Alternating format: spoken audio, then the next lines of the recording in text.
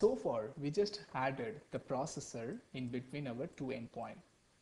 So now, so what this example exactly doing it? So in the producer template, we are sending this message. In the consumer template, we are receiving the same message from this endpoint.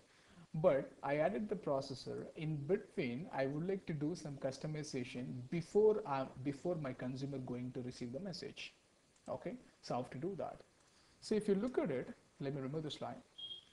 If you look at it, in our processor, so there is a method called process method which has exchange object.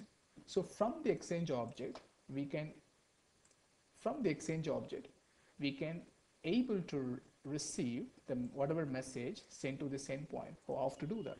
Exchange dot get in, so get input dot get body. So you can see that the body type, right? So what type of message that we are passing it? This is the string object, right? Please specify the string dot class so that I can able to get the same type of message. So now I received the message. Now let me do the customization. So I simply want to add one string that says finish push name.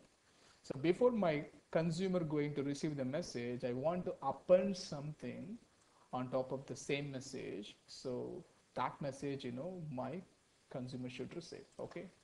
So now we got the input, we done the customization. Now we have to set the object back to the exchange object. So how to do that? Exchange dot get out set body. Now my message object, right? Let me print. Let me run this example and then see what is going to happen.